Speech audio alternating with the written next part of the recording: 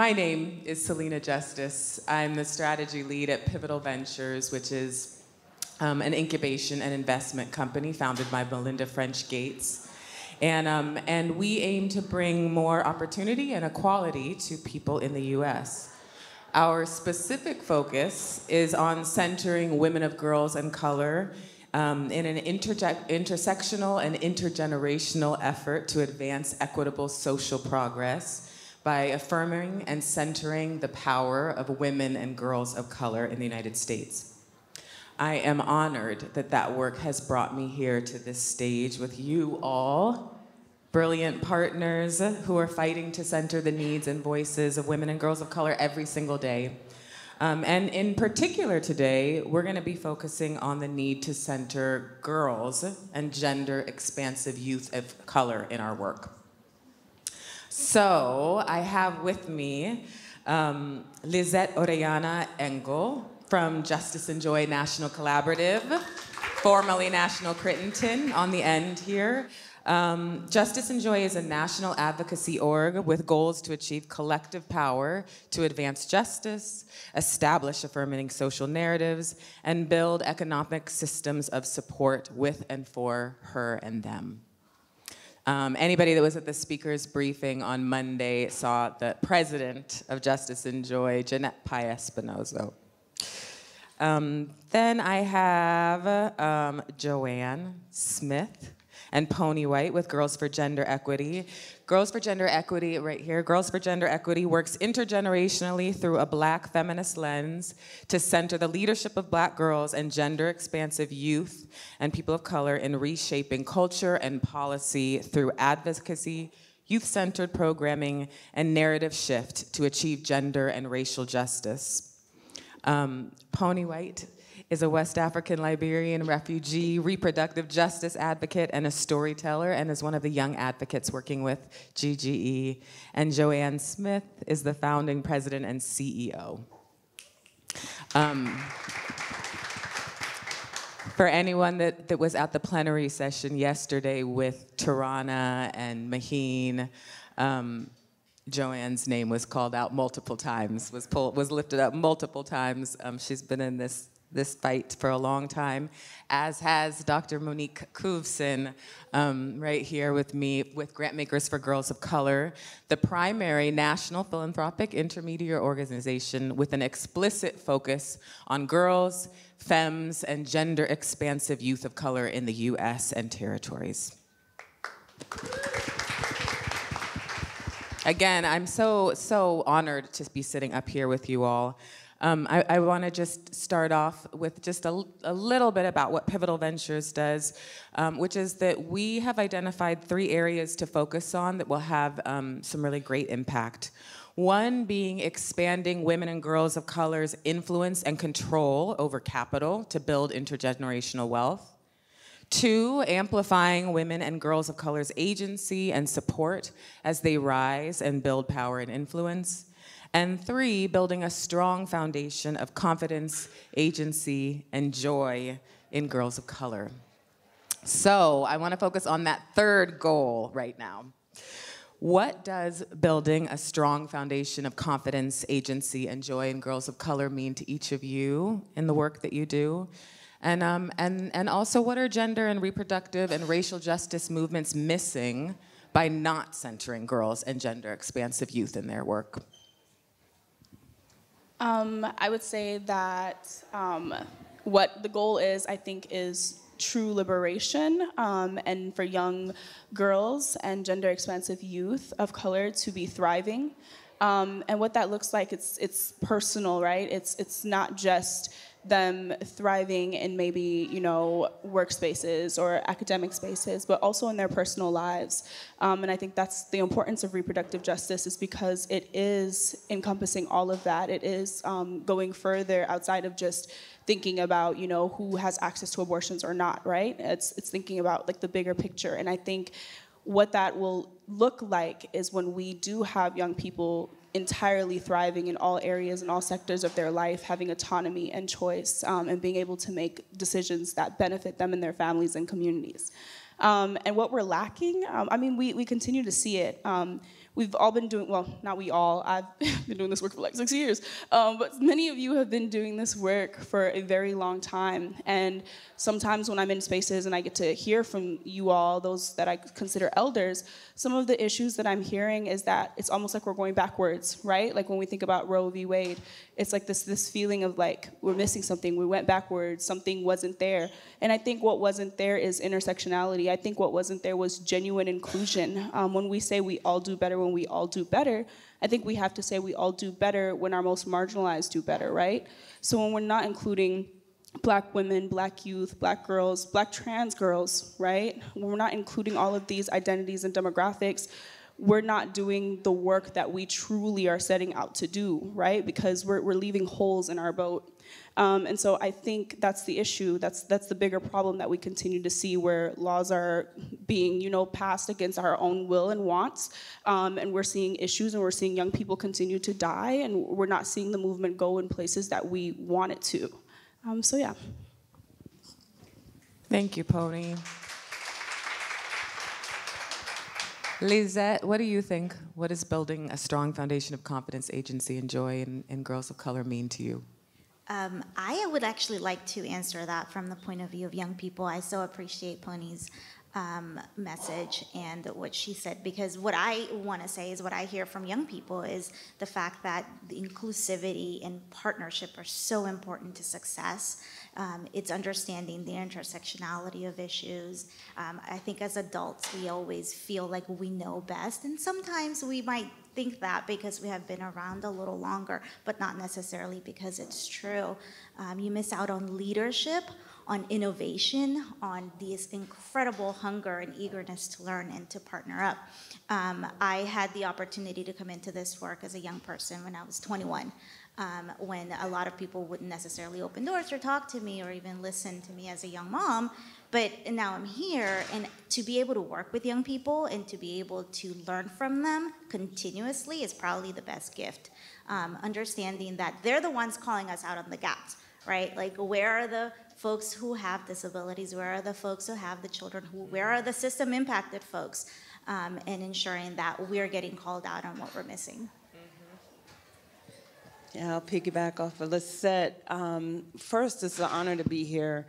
I think even beyond the day, like, it's an honor to be here, right? To be alive, to be present, and to be working intergenerationally. Similarly to Lisette, started this work very young, early 20s, started GGE at a time when I would lie about my age. Just lie. Because wanted to be taken seriously, wanted to be seen as, knowing more, and, you were always told to fake it till you make it. And we know, that doesn't necessarily work. That builds anxiety, y'all. And finally, in this generation of young people, we're able to hear truths, and we're able to work and actually heal in truths that often are seeded by young people calling us out in, right? We're able to get some of the best strategies, but bigger than the strategy that you can take and then get funded, the reality around the implementation and the process and the years that it takes to have systemic change and movement building. You get then that intergenerational power, that intergenerational brain trust that is gonna move the work far beyond where we are in our stage of life. And so we get movement building collectively. And it's a practice that many of us indigenously are called to. I'm first generation Haitian, and I grew up, children are seen and not heard, right? But the reality of what it took for the whole family to run the household, right? The reality of what it took for caregiving to happen within the household, what it took for us to even economically, have a thriving household. It took the children. I know my sister was working at 13, right? And so you get also truth-telling. You get the best practice when we go back to these indigenous ways of working and being that honors the intergenerational being. It also means we don't dispose of people. So when you become elder, right, you have built then that belief and that gone back to that system of we're going to honor every stage of life, but you have to start with the beginning of life. And so that's some of what you get. Yeah, I appreciate that concept of elevating this notion of co-construction and collective work, right? It's deeply important. And like others have shared, you know, I started in my work at a very young age too. Started working as a domestic worker actually when I was 12, and then went on to start teaching at 15. So have been in a lot of different spaces in this work. And I think what that has taught me is that you cannot build foundations on toxic soil. And that when you do, there is decay in the building. And so the work that needs to be done to ensure that we're engaging girls, femmes, and gender-expansive youth of color in this work is to ultimately maintain the quality of the soil. And to work on ourselves in a way that provides that foundation that is solid and consistent and that engages them even in what that soil should feel like, what it should be for them, and that when we don't have that, what we miss is the fire, right? We miss the ability for us to understand the nuances and the complexities and the dynamic way in which these young people are experiencing life, and the way that we can then be in partnership with them.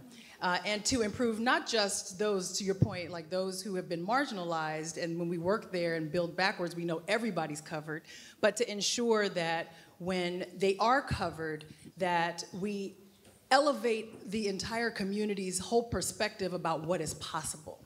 What girls, femmes, and gender-expansive youth give to us is this incredible gift of understanding possibility. Expands our notion of justice and challenges us to think how we can then be better in our lived experiences with them, but also in the structures we build for them. That's right. That's right. Thank you. Beautiful.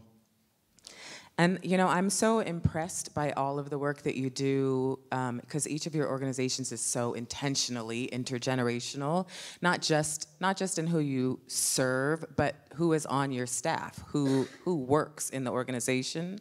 And so I want to highlight a little bit of the really good work that you all do, in particular the policy and advocacy work that Girls for Gender Equity does, and Justice and Joy National Collaborative do.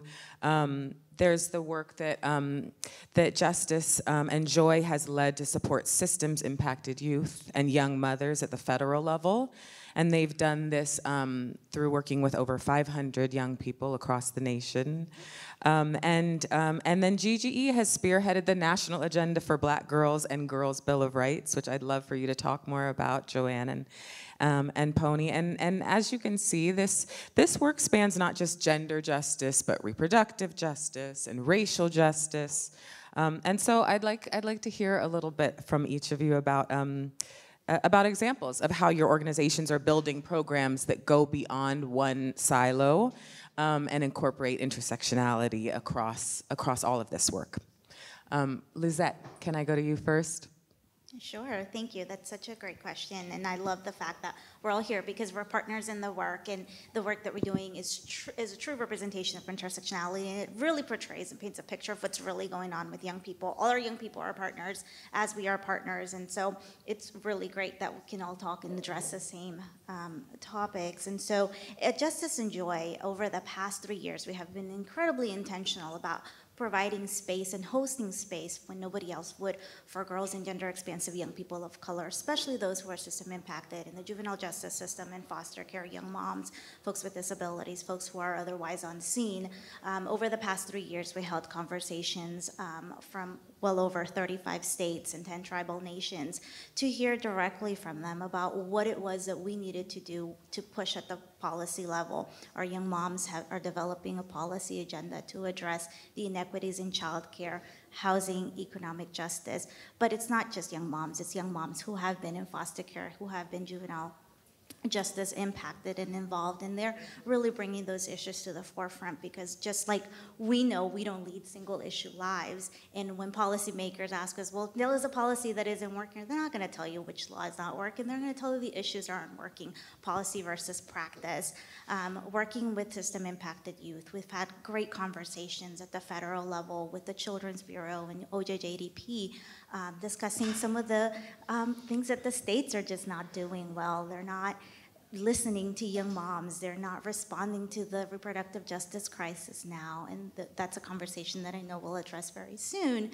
But in spaces where we're talking about women and reproductive justice issues, young people are just not present. And their challenges are just amplified by what's happening right now. We have been very present in pushing legislation around Families First Act, Rise from Trauma Act, and Push Out, which we've been partners on to ensure that we're not just talking about one thing. It's education, it's housing, it's economic justice, it's young moms. So we are trying to listen to young people and letting them know they don't exist in just one space. We shouldn't work in silos. We're in this together.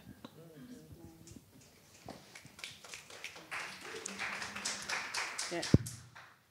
And similarly, our work has, one of the things we pride ourselves in is being able to hear and listen and follow, and at the same time hold accountable what we said we would do, right? To do what we said we would do. And so our work, especially around policy and advocacy, started with Title IX organizing, which then very quickly led into organizing around sexual harassment, sexual violence, especially in schools. And I'm talking about elementary schools, middle schools, right? I'm not talking about college. High schools, young people just, speaking of their experiences walking to our office, but also their experiences in schools and zero tolerance policies and the way in which they were impacted by them, and them getting suspended for retaliation because they're being sexually harassed and they're telling somebody to stop, they're pushing them away from them, they're taking their hands off their body. And so really then addressing school push out, linking with Dr. Monique. I used to be Morris, and now I'm Couvson. It was about to come out. And I was like, I'd rather swallow it. Dr. Couvson. Couvson. In 2011, right? Through Nikisha Lewis, who was able to see, and connect the work and young people being able to share their experiences at a conference, their participatory action research, and then collectively come together around the research that Dr. Couvson was doing, but then move into ending the criminalization of girls, ending the criminalization in schools, of course on the streets, always a through line of gender-based violence, then collectively working with the New York Women's Foundation and cross-sector with women's funds to form the first ever Young Women's Initiative nationally, and working with the Speaker's Office in New York City, so governmental agency, philanthropic agency, organizations, young people, and through that work, lifting up then recommendations that girls of color, trans youth, gender nonconforming youth had, especially in New York City, around multiple areas and ways in which our practice, policy, resource allocation could better serve their lives and humanity.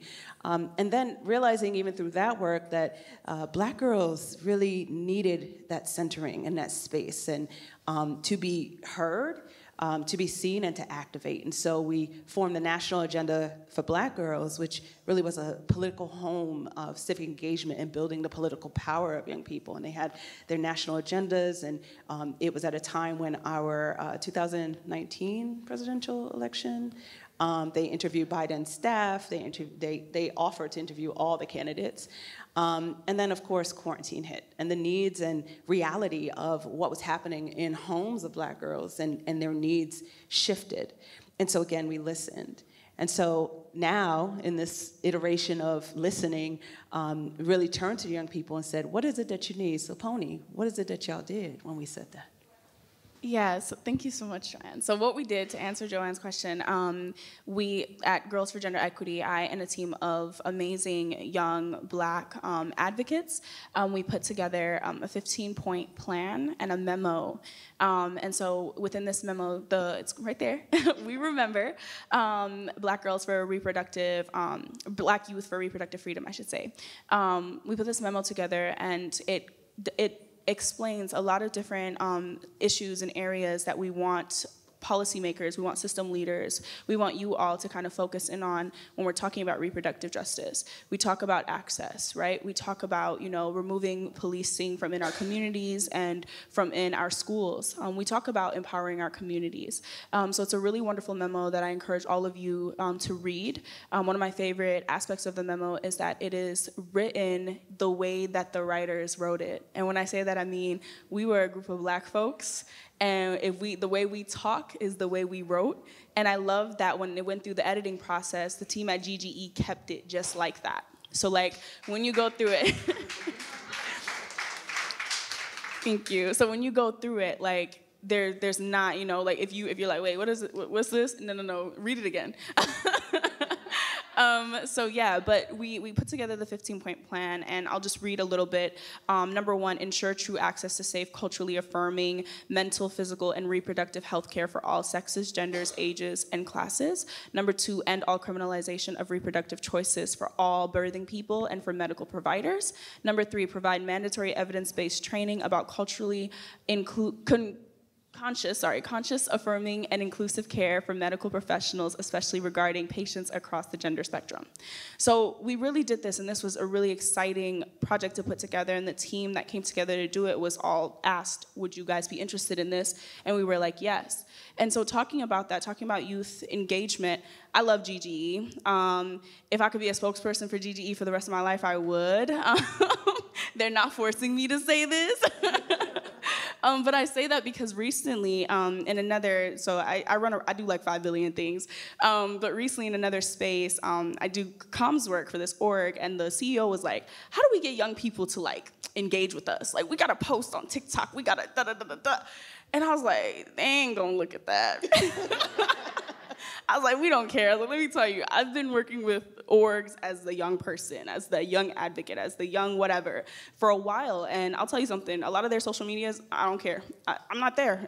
That's cool, but that's not what I'm interested in looking at. That's not what I'm interested in. And that's not why I'm with them. Some of the best orgs, and GGE, in my opinion, is one of the best. It's number 1 on my list. It's a blueprint. I'm going to tell y'all. Let me lay it down for y'all.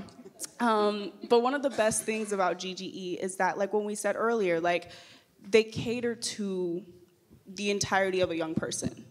It's not just like this gimmick. It's not this like, oh yeah, we know we should say young people matter too, because yeah, eventually. No, it's genuine. It's this genuine, like, we want you in these spaces. They empower young people.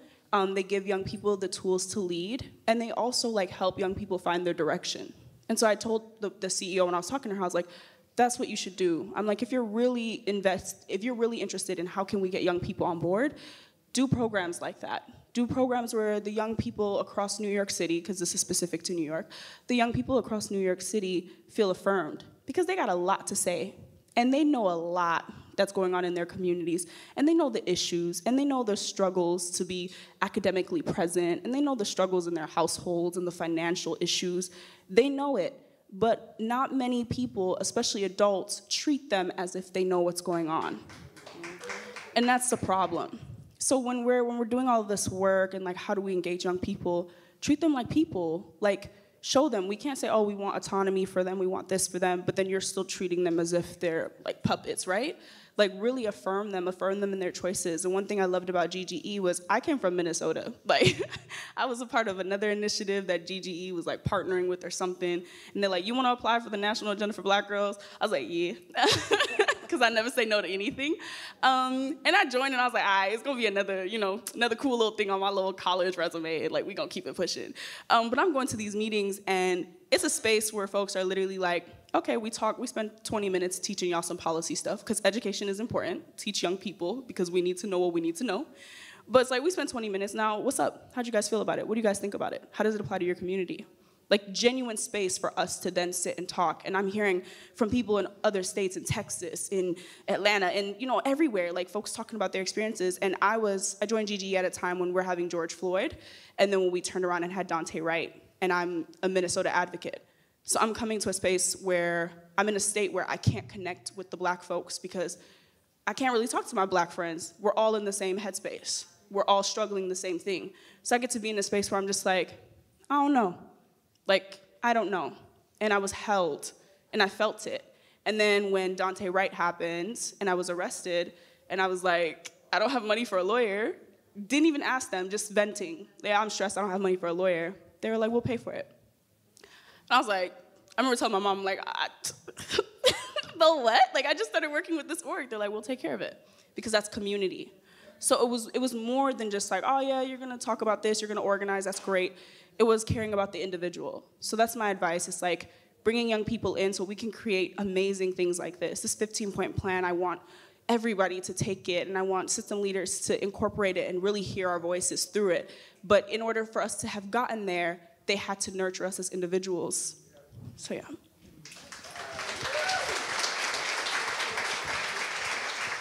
Thank you, Ponny. Thank you.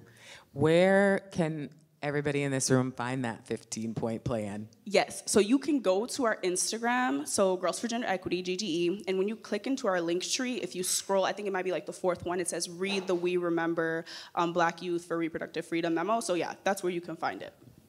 Thank you. I didn't even know that. Oh, there you go. Like, Thank God Pony's here, Joanne. Google it. Like, thank you. Okay, I want to switch us over to talking for a minute about narratives. This is a piece of the work that's so important.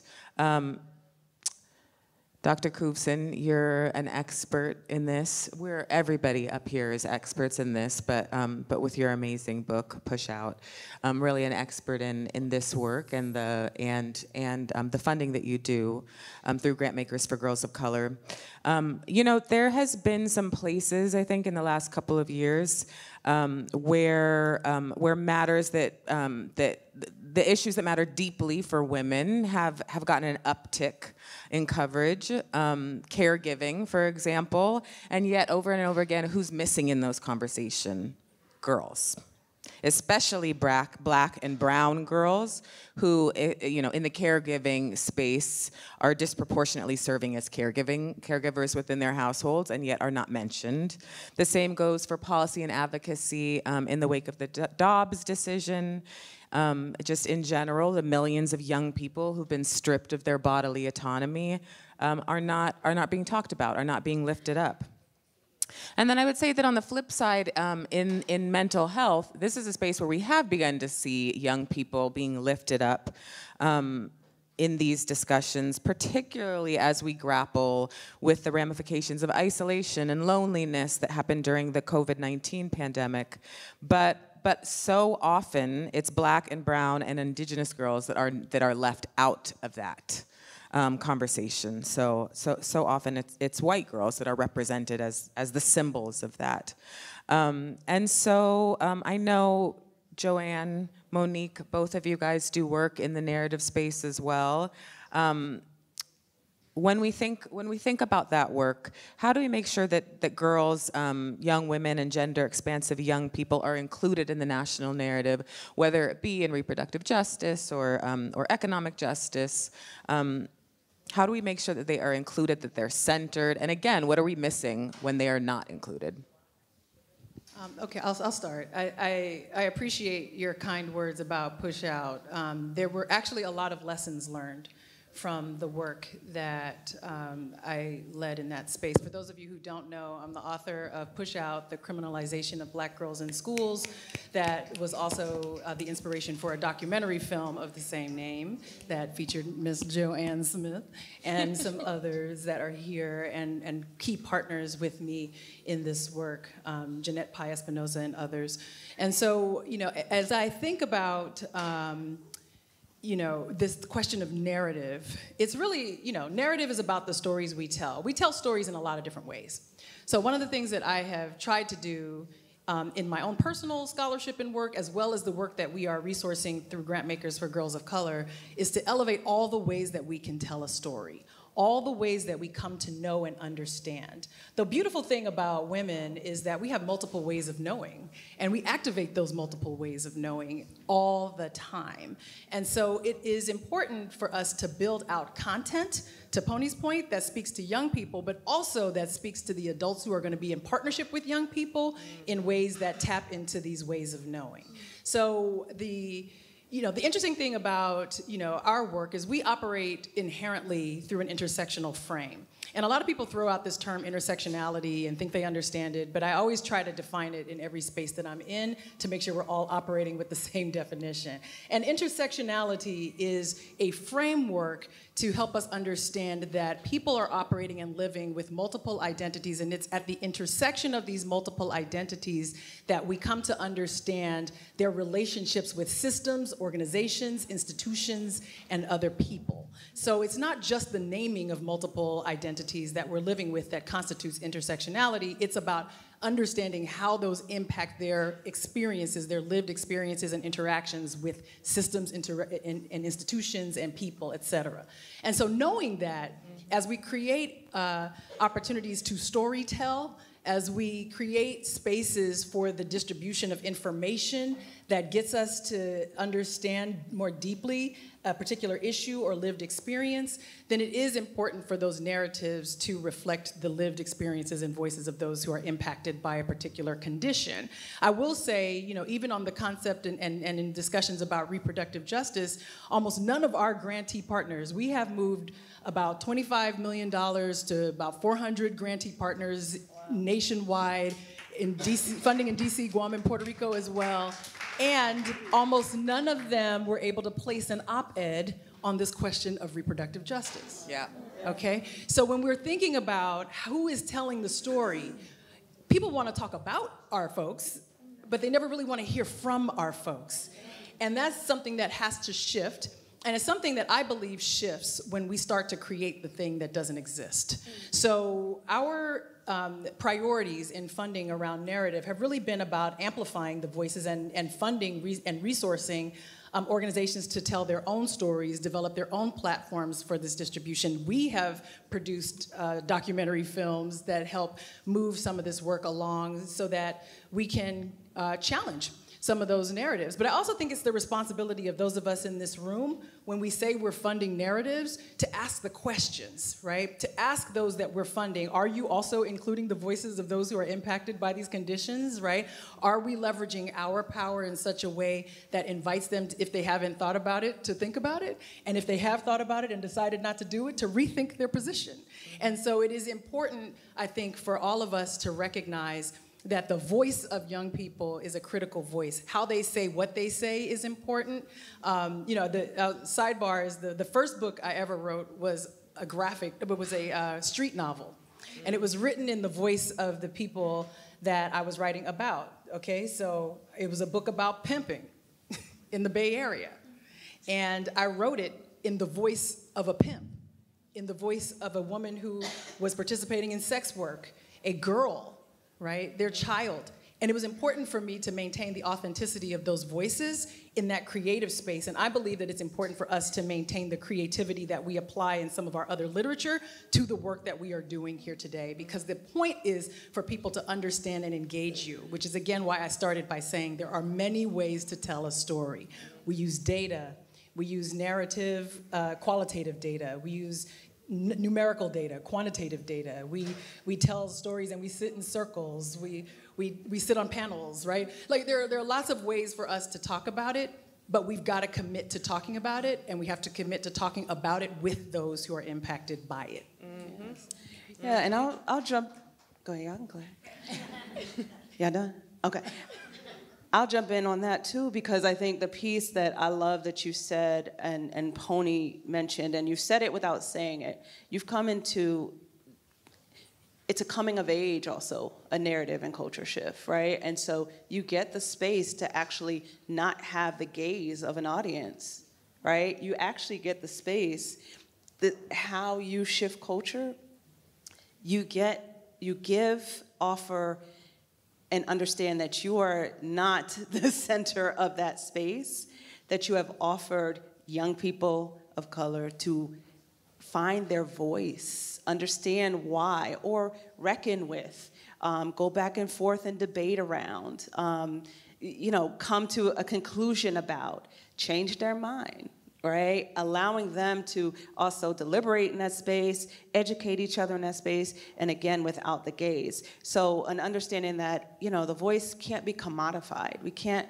just value voice when we can get something from it. It's not a transactional, culture shift. It's a culture shift and narrative shift that allows for all of us to thrive and live our best lives. And that honoring of the spaces that you can't see and won't enter and can't enter and shouldn't ask to enter should also be supported and funded and honored in the same way. So it means once you give a grant for those groups to happen, you're not asking for a 15-point agenda afterwards, right? It's not proved to me. It's been proven. They took the space to share and shift narrative. And now they are leaving that space and moving forward with a narrative that they can bring into the world that'll help shift then the work that is happening in the world. So I just wanted to jump in and mention that. Thank you. Thank you both. I can't believe it, but we're almost at time. So I'm going to jump to the last question now, which is around the call of action, since we are in a room primarily of funders. I hope by now that we are all aware in here of the need for trust-based philanthropy, supporting your work with general operating grants, multi-year funding, a reduction in reporting requirements.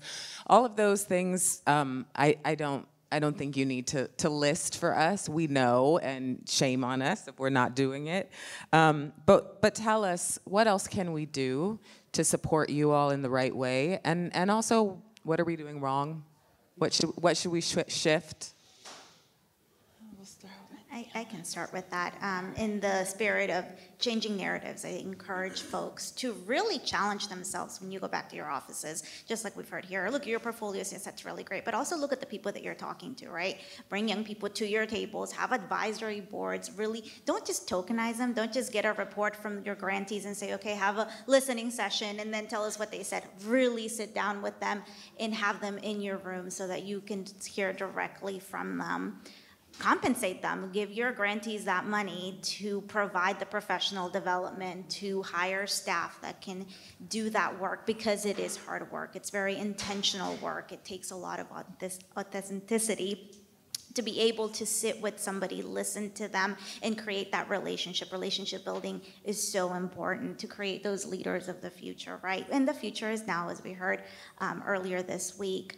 But also think outside the box, right? Like giving a grant for operational monies is really great, but what about the convenings? We're hosting a convening that is completely planned by young people. In Solidarity We Rise.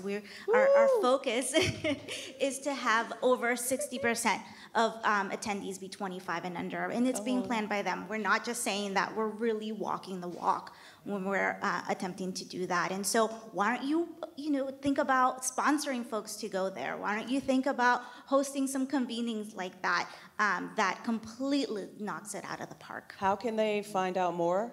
They can go to our Instagram page or talk to any of us right here.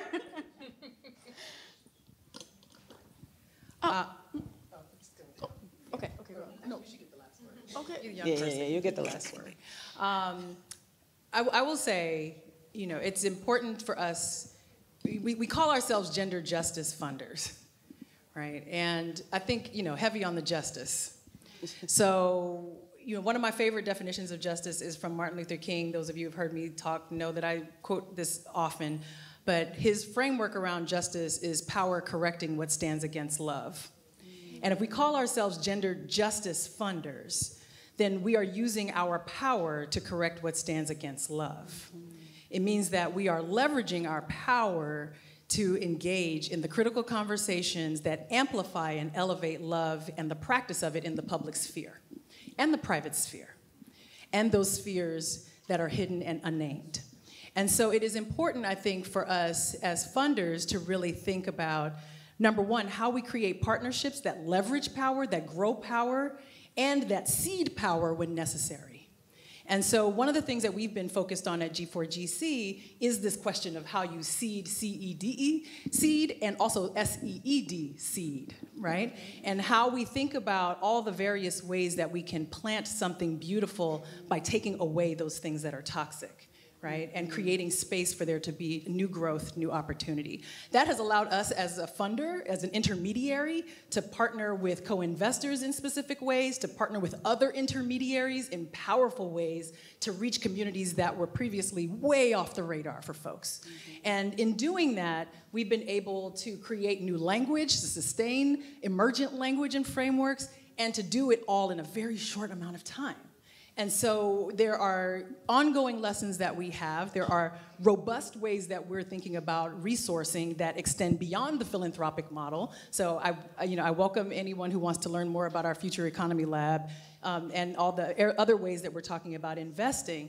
But it is also important, I think, for us when we're talking about what that call to action is to not forget about the intermediaries as a critical partner in the leveraging of power so we can be heavy on the heavy on the Justice. That's beautiful. Enjoy. No, that's right. I think that's really beautiful. I would say the thing that I really love about G4GC and the way Pivotal funds and works, the things that work is that they fund innovation. Let's try it. Like understanding so many places get to experiment and try, and that's how we learn. And we need that place or space and resources to say, let's give that a chance. Oftentimes we have to come proving it worked. Well, if it worked and we knew that already, right, wouldn't everybody be doing it? So let's figure out in this different time, and I think especially now, where a lot of young people have come of age in such a hard time during this global pandemic, right? And they've come of age in the workforce, and many of us intergenerationally feel it. They've come of age going from, elementary to middle to high school, and there needs to be some space and time to meet the new. One of my good friends, Monica Dennis, asks, what are folks inviting us into? What is this time inviting us into? And so, I feel like Pivotal and G4GC hold that because we can tell them, we need time to plan. We need time that education piece is a part of the work. That reflection piece after this work happens or big campaign happens is a part of the work, and that's okay. And also that piece around, fellowships, funding young people to be able to try new things within the sector and to be a part of the conversation consistently, not have to wait to know when, we're gonna meet again to then get an honorarium, but to, be okay to have some of that lull time, right? And let it sit and then come back together because they have a fellowship and they're being paid. So just keep thinking outside the box. Whatever you do, keep funding. Keep funding. And please, enough listening tours. I think whoever is going on the next listening tour, I'm not going to end that one, but I'm going to tell y'all, there's so much that if you go online and listen, if you read the reports, there's so much that we're saying, and there's so much that is being done that's so innovative, that money could be well spent then funding that work. Amen. Ponny, we're at time, so just last couple of thoughts on what funders can do better. Yeah, I would say that we should definitely move to a framework of understanding what serves young people, what's in it for them. And I think sometimes my generation gets critiqued because we do get told y'all always, what's in it for y'all? If it's not in it for y'all, y'all out. But realistically, that's how everybody else thinks. I think it becomes a negative thing when young people think it because there's this idea that young people are supposed, again, right, lack of autonomy. We're supposed to do things just because. We're supposed to be accessible. We're supposed to be willing. We're not supposed to say, hey, I need to pay bills, or hey, I need to survive in this economy. We're just supposed to be grateful because we're giving you the chance. But we're humans and we're trying to survive. So what is in it for us? And I ask that outside of just, a financial scope, but outside of like longevity. How do you keep young people, how do you retain them, right? Retention, like how do you get young people to still want to be in these spaces, still doing this work, right? So like the money that you're putting out there doesn't just go in vain, isn't just like momentary 1-2 years and then that person moves on because they hated that environment. Like when you start to think like what is in it for them, it goes beyond just money, right? It goes again to support. And I think what all of you kind of touched on, like thinking outside of the box about where your money can go to. I grew up West African, so I grew up hearing engineer, doctor, lawyer, science. And I'm even to this day, because I was studying for the LSAT for a while, and then I pivoted to get my comms master's. To this day, I have relatives that think I'm going to law school. That I don't, I'm not even gonna, I'm just like, yeah, law school's great, NYU law. But I say that to say that we know today that a lot of careers, there's opportunities to thrive and be brilliant in anything. So like, what is the fear with like funding something that's outside of the box? If you have young people that want to create murals, like art is so important to activism and advocacy. And so like fund them, fund those movements, fund the folks who do want to do law, right? Like those are that's necessary too. But I would just say be open and then think again, what's in it for them? Like how can we continue to support them? You know, whether it's stipends to getting around a city if they're, you know, doing the work with you, whether it's, you know, fellowships, like that's bettering their careers, and like how are we giving them the tools to be leaders for tomorrow, to create leaders for after tomorrow. So that's what I would say. Thank you all. Thank you, Ponny. Thank you all. Thank you all. And I just want to say, you know, Pivotal Ventures, we are so proud to have co-sponsored this beautiful conference. I see so many love people in the audience. And check out Girls for Gender Equity. Check out Grantmakers for Girls of Color. Check out Justice and Joy National Collaborative, all doing really amazing, amazing work. Thank you.